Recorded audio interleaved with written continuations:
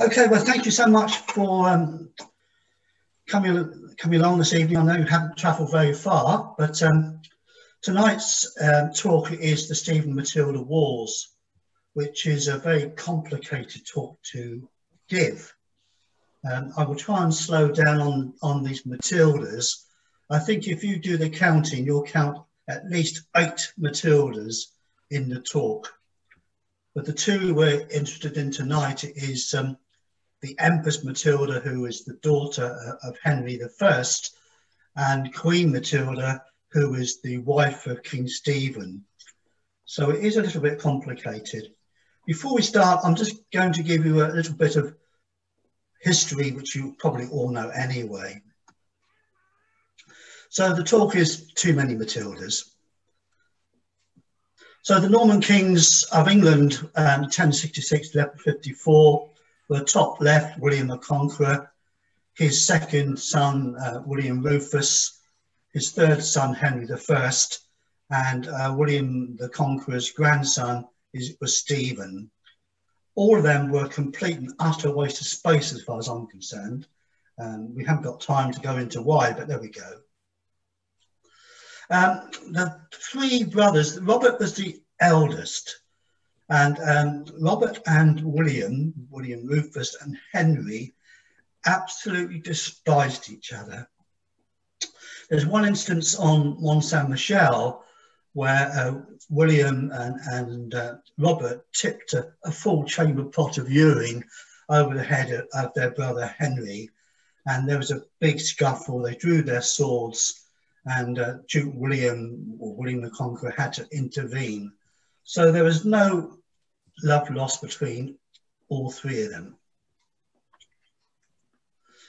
Now, when William the Conqueror died, Robert inherited the dukedom of Normandy. William Rufus, William II, became King of England. Henry, the 3rd son, inherited money and some land, but no title, which didn't go down too well. William Rufus was killed in the New Forest on August 1100.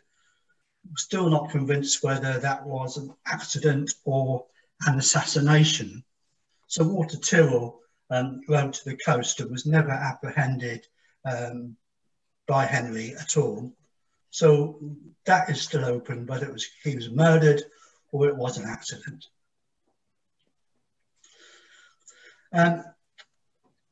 When Rufus fell in the New Forest, Henry, his brother, did not even bother to make sure that his brother was conveyed to Winchester. Poor Rufus's body was stripped of its clothes, and it was left to a lowly charcoal burner to move the King of England on this rickety cart to Winchester. Henry rode straight to Winchester, where the treasury was, the Treasury of England. And it was probably kept somewhere in the castle at Winchester, which some of you know we actually lost in 1154 when it was totally destroyed. Sorry, 1654. Now, the treasurer of the keeper of the Treasury of Winchester was told that Robert would become King of England on William the Conqueror's death. So he questioned Henry's right to claim the throne and the treasury. And we have this document here, but Henry drew his sword and declared that he would suffer no upstart to cause the ill-founded delay in seizing his father's sceptre before he could. And he was crowned in Westminster Abbey on Sunday, the 5th of September, 1100. Henry married Edith. Now, Edith really was a diplomatic marriage, because Edith can trace her ancestry right back to Edmund Ironside. And Edmund Ironside could trace his ancestry right back to Cerdic, the first Saxon king of Wessex. And like a lot of the English ladies, once they were married, they changed their name to a Norman name rather than an English name. So Edith became Matilda, but not our Matilda. That's why she's in yellow. This is Portsmouth. It wasn't around in 1100. Well, it was around, but not like that. This is William the Conqueror with his eldest son, Robert, and his half-brother, Bishop Odile, there on the left. And Robert thought he could claim the throne of England. So Robert lands in Portsmouth in 1101 to claim the throne of England. He travels towards London and is met at Alton by Henry, who has a much larger army than Robert's. So there was a treaty laid down in the Treaty of Alton 1101, where Robert was allowed to return to Normandy as its Duke, and Henry was stayed here as King of England. In 1104, Henry goes to Normandy, captures his brother, Robert, who was brought back to England and imprisoned, first of all, at Devizes for 20 years, where his eyes are put out, he's blinded, and later he was moved to Cardiff Castle, where he died in 1134 in his 80s. So you see, these brothers did not get on at all well, and Henry was quite lethal. So I have no sympathy for Henry whatsoever. That's Cardiff Castle, where Robert was imprisoned. And his tomb is in Gloucester. On his deathbed, he wanted to be buried in England. So he was moved from Cardiff across the Severn and buried at Gloucester.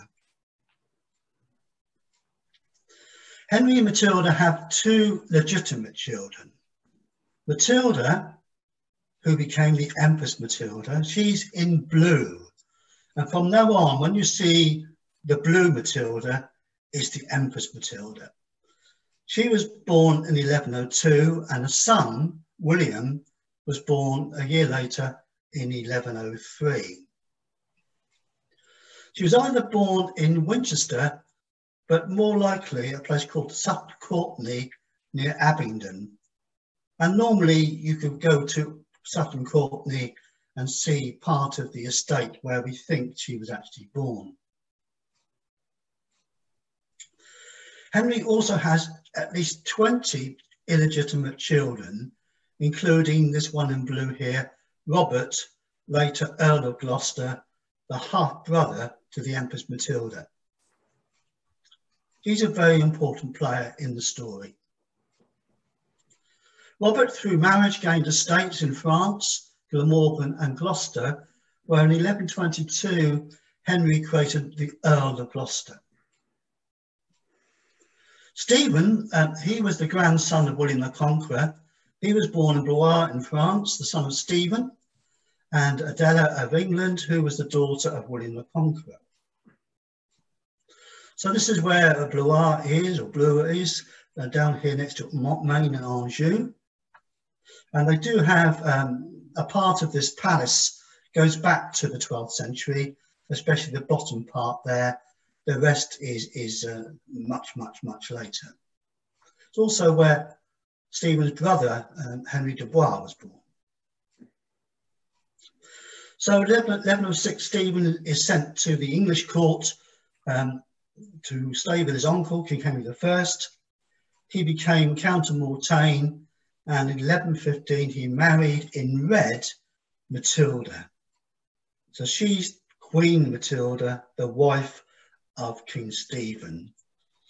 It does get a little bit complicated. Henri de Bois, now in history, he's one of the characters I would love to know and ask him to come to dinner. He was very, very crafty, very, very intelligent man, and he survived the civil war between Stephen and Matilda by changing sides, picking the right time to change sides. But he died fairly peacefully in Winchester, perhaps at Bishop's Waltham. Now, he was a brother of King Stephen. He was abbot of Glastonbury and, at the same time, Bishop of Winchester. At the age of 23, he was a multi-millionaire with vast estates all over the south and up into the Midlands of England. They were the favourite nephews of Henry I. Matilda, when she was only 8, she was betrothed to the Emperor Henry V of Germany. She left England in 1110 and spent 16 years as the Empress to the Emperor of Germany. She married Henry V at Worms Cathedral just before her 12th birthday. There were 5 archbishops, 30 bishops and 5 dukes to the wedding ceremony. And Matilda had 27 dresses to choose from for the dress for the wedding. And she had so many clothes and so many jewels. At the age of 12, she was thoroughly spoiled. That's Worms. Henry I's first wife, Edith, died in 1118, and 3 years later, he marries Adeliza of Louvain. Again, she comes into the story when we get down to Arundel. Now, this is the tragic day, the 25th of November, 1120. 2 ships left Normandy to return to England.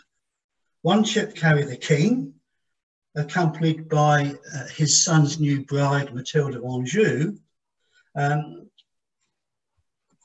There's Barfleur, and that's the picture of it. The other ship, the white ship, was owned by Thomas Fitzstephen, whose father had carried William the Conqueror to England in 1066. The passengers and crew were celebrating the wedding of Prince William to the other Matilda. Large amounts of wine were consumed before they sailed, and they got extremely drunk. So they left in the dark, very drunk. They rowed as fast as they could to catch up with King Henry's ship, but just outside the harbour, the ship hit the rocks with terrifying results. And that's the White Ship disaster, where so many people were killed. William, his only legitimate son, was drowned, along with 300 other souls, including several members of the royal family.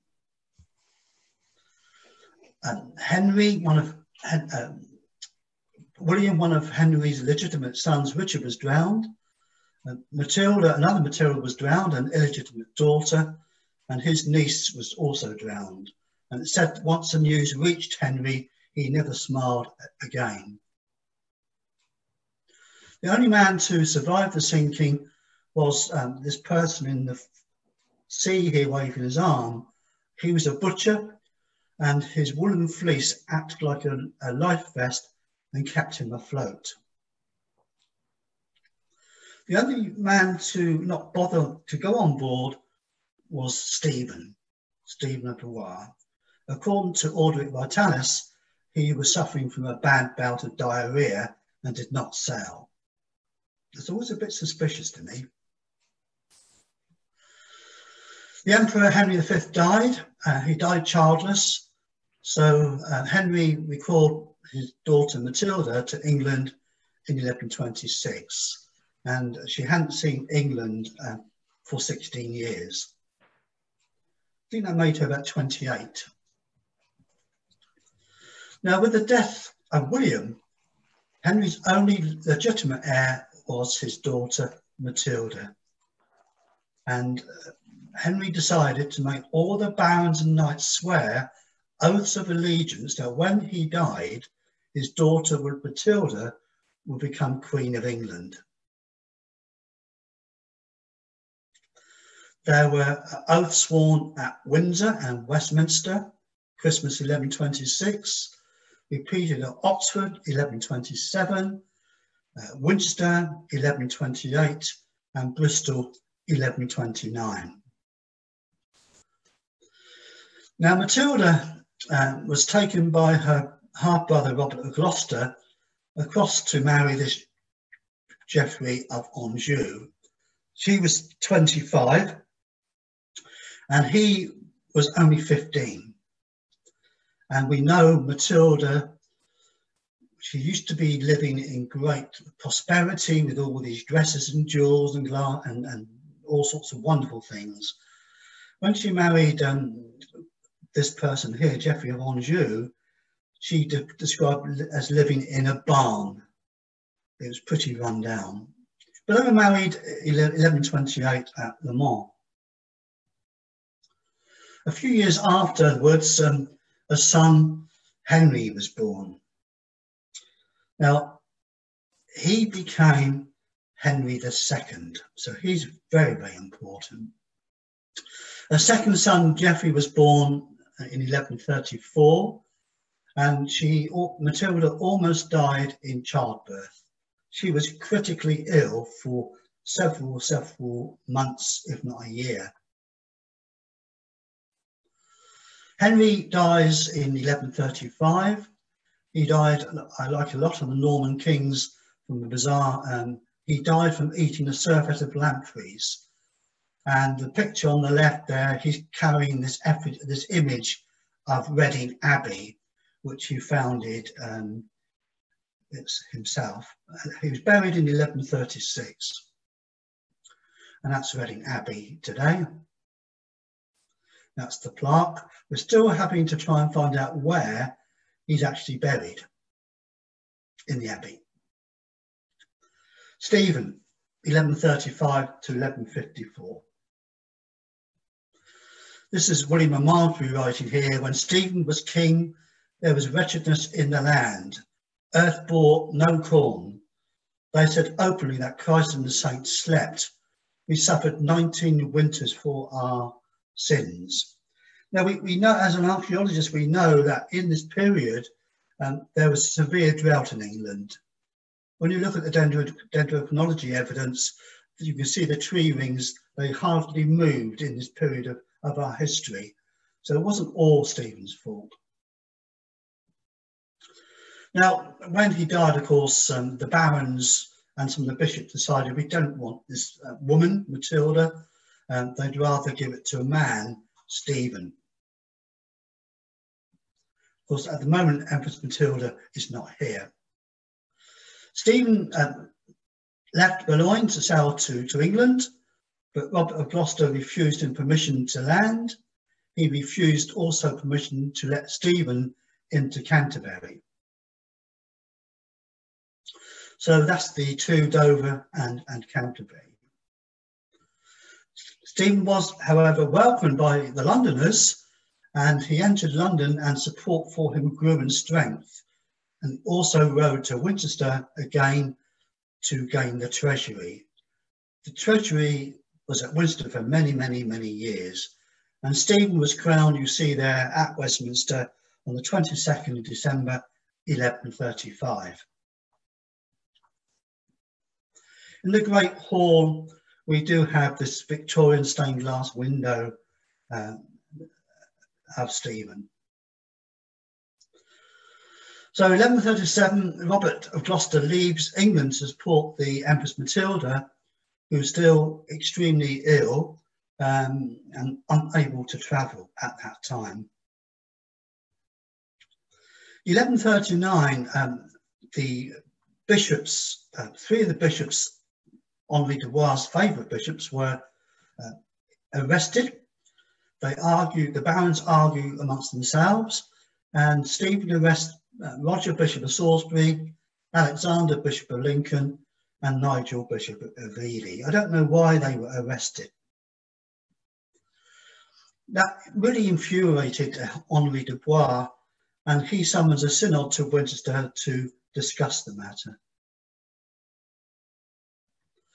Meanwhile, back at Arundel Castle now, Henry's second wife, Adelisa of Louvain,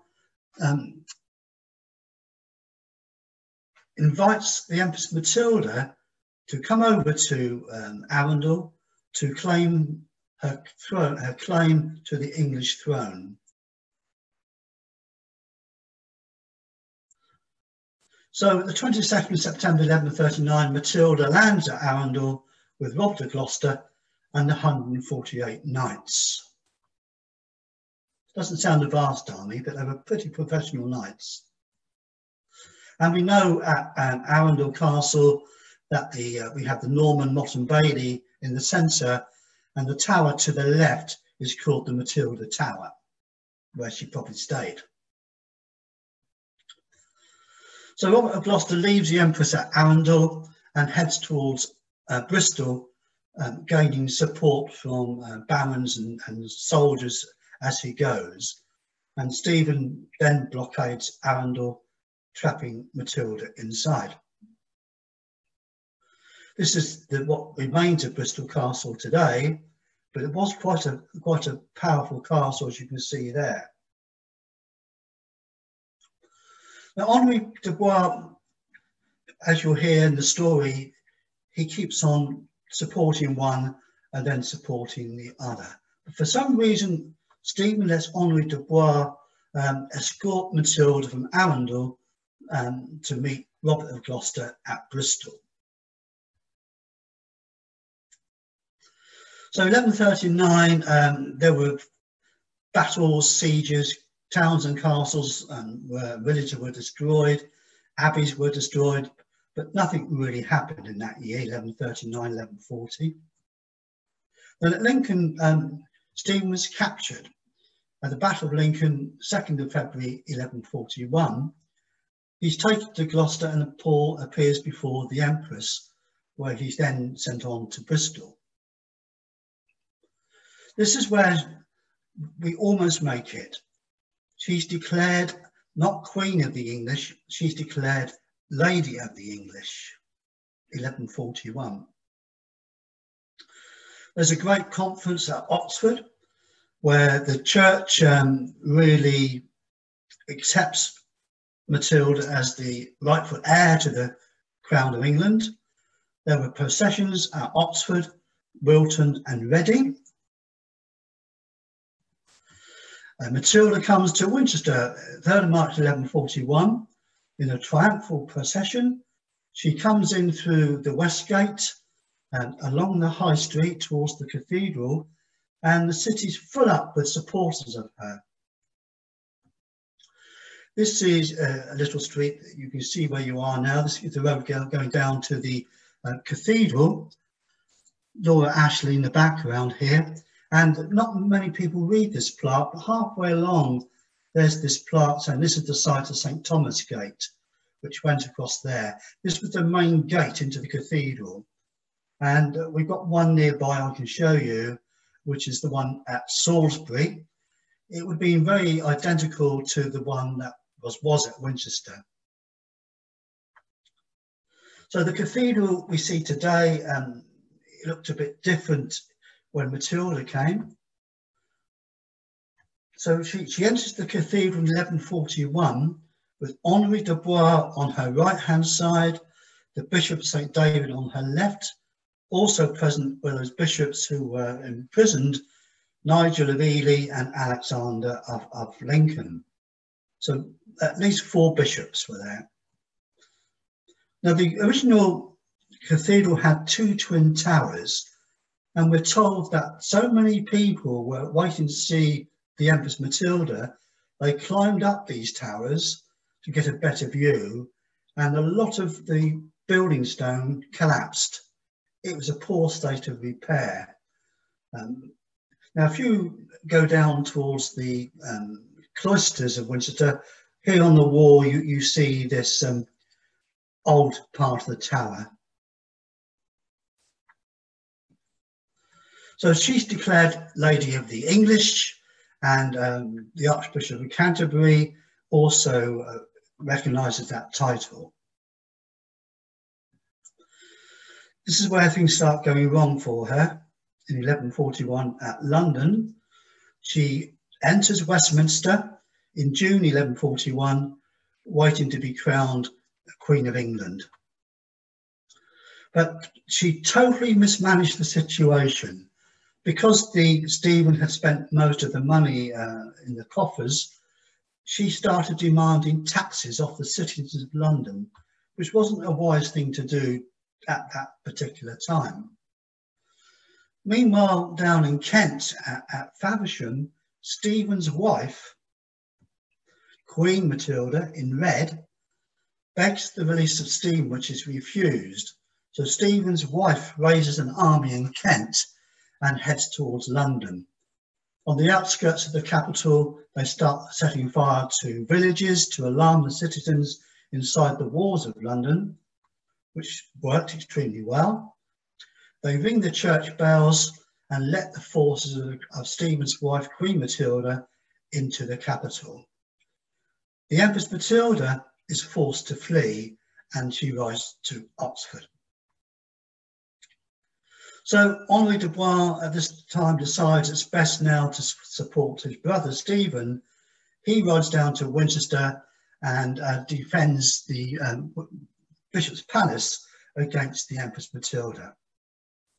This is Wolvesey Palace from the top of St Giles's Hill, bottom right there. And as far as we know, the only wall that was rebuilt in this particular part of the 12th century was this one here, blocking the entrance from the gateway into the palace. And according to Martin Biddle, this wall here was the only wall constructed during the reign of King Stephen. Empress Matilda comes back in, she enters with a besieging force to take control of the castle. She tries to capture Henri de Bois at Wolvesey, but as the Empress came into one gate, Henri de Bois went out another gate. But closely pursued by Stephen's wife, Queen Matilda. So she arrives in Winchester. She sets her forces up around the walls, blocks all the gates, and on August the 2nd, the city is fired. We think the land between the High Street and to the south of the High Street was destroyed in a fire of 1141, the Battle of Winchester. So according to the reports, we had 23 out of the 50-odd churches burnt down south of the High Street. St Mary's Abbey, which is near the Guildhall, and perhaps Hyde Abbey were also destroyed in the Battle of Winchester. This is Abbey Gardens. And you can see when we do have a summer, we can see the parch marks of part of the Abbey coming through the grass here.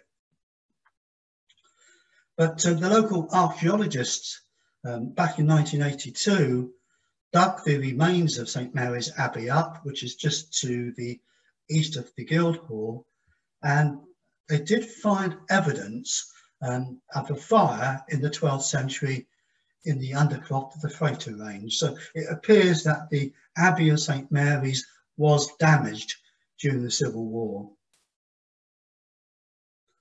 Now this is the site of the Royal Palace, and you see that the church here, the whole of this area we think was destroyed in the Civil War, the Battle of Winchester, 1141. And the St Lawrence Church was damaged, and opposite nearly we have remains of the palace of the Norman kings. That too was destroyed by fire in 1141. Going over to Hyde Abbey, this is very debatable. As some of you know, I helped dig on the site of Hyde Abbey. It says here it was damaged in 1141. There is a report saying it was burnt in 1141, but we've not found evidence yet of any fire at Hyde Abbey. We have this verbal report that the great gold altar cross of King Canute and Queen Emma was given originally to Newminster, and it was transferred to Hyde in 1110, and it said it was melted down in the fire of 1141. And that's a report from you see the page here with Emma and Canute, and you see here where it came from, the British Library. So the London militia troops supporting Queen Matilda sacked Winchester. They looted the shops and the homes, as well as many churches. The spoils and captives were taken away from the city. So on 1143 Henri de Bois called an assembly to Winchester to reach a permanent settlement concerning the churches built, especially around St. Lawrence's and the Royal Palace site. Now, according to Derek Keen's survey down here, survey of medieval Winchester, he can only find 3 churches that had disappeared in this Battle of Winchester. So was it exaggerated how much damage was done, or are the records just not there? We know a lot of central Winchester was burnt. Now we know that, again, Werrell was set on fire. And it said it might have been a diversionary tactic to allow the Empress Matilda to flee Winchester. And she fled out of the castle there on September 14th and headed west towards Bristol. Now, we go back to this quite a fascinating story of Stockbridge. Stockbridge is a medieval heritage village or town. This is built on causeways of withies, and these plots are medieval burgage plots. But it was the main route from Winchester towards the West Country. And Robert of Gloucester led a rearguard action to allow Matilda to cross over those withies and head towards the west. Robert of Gloucester was captured by the forces of Queen Matilda and taken to Rochester Castle. But before he did that, there is this old church in Stockbridge with a door here. Inside the church, there's another door. And according to local tradition, Robert of Gloucester sought sanctuary by hanging on to the door handle before he was captured. And another story tells us the door was taken off its hinges by the forces of Queen Matilda, taken outside, and Robert was arrested. But probably no truth in it at all, but it's a nice story. So she heads towards Devizes first of all, but she's very weak, she's very tired. So she turns towards Ludgershall for relief. And the castle at Ludgershall was more like a hunting lodge and was owned by John Fitzgilbert. But the Queen, Matilda, found it sorrowing and downcast. And that's all that's left of Ludgershall Castle today. And she heads for Devizes, where she arrives half dead. After resting, she was carried on towards Gloucester. And that's Devizes Castle. Now, 1141, there was another treaty signed at Winchester. This is the Treaty of Winchester, signed that Robert of Gloucester will be exchanged for King Stephen. So we're back to square one, and the Empress Matilda makes Oxford her base for the duration of the war. Robert of Gloucester was sent by the Empress Matilda to seek support from her husband, Count Geoffrey of Anjou. Eventually he comes back with 52 ships and 300 knights, along with the young Prince Henry, who eventually became Henry II. At Oxford Castle. Now, again, Matilda escapes Oxford Castle. This very famous story that she escaped in a snowstorm, walking over a frozen river Thames, wrapped in white clothing. And then she secures herself at Wallingford. So this is from Cassell's History of England. you see the Empress wrapped in white clothes, crossing the Thames and escaping Oxford. At Wallingford, it was a big crossing point of the Thames, and it had one of the strongest castles in England. And if you go to the site today, there's just a few lumps and mounds left up. It must be worth excavating at some time. So the Civil War continued as a castle war. Stephen was almost captured at Wilton in 1141. Robert of Gloucester died in 1147, and the Empress retreats back to Normandy 1148, and she never comes back to England again. For 5 years, the war continues. The country is in total turmoil. We have the famine for these 19 years. There were vast desertions on both sides, and people are actually sick of the war. And then 1152, Matilda dies, Queen Matilda dies, and she's buried at Faversham, which King Stephen had founded.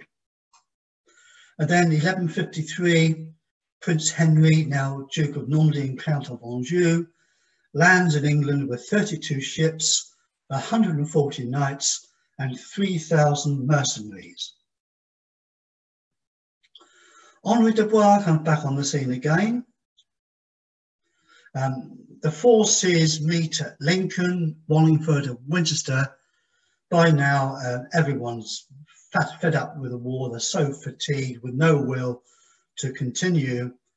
And Henry de Bois made himself a mediator between Prince Henry and King Stephen for establishment of peace. So to restore peace, we have another Treaty of Winchester. It was set down that when Stephen died, Henry, the son of the Empress Matilda, would become King of England. We don't know where it was agreed, probably maybe at the Great Hall at Winchester. Now, Eustace, we have this term Eustace, the son of Stephen. He refused any peace deal and went on the rampage up through Cambridgeshire, where he mysteriously died on the 17th of August, 1153. And then Stephen dies at Dover with another strange death, an old discharge from hemorrhoids. And Stephen was buried back in Faversham with his wife and his son at Faversham Abbey. Again, we've never really dug much at Faversham Abbey to find that. And then Henry II crowned King of England at Westminster Abbey, 19th of December, 1154. And I must say, he was no better than the Norman kings. With the disaster of Thomas of Becket and his sons Richard and John, and his lovely wife Eleanor of Aquitaine. But anyway, finally we did have peace. It came to the country, and it took a long time to restore peace right across the country.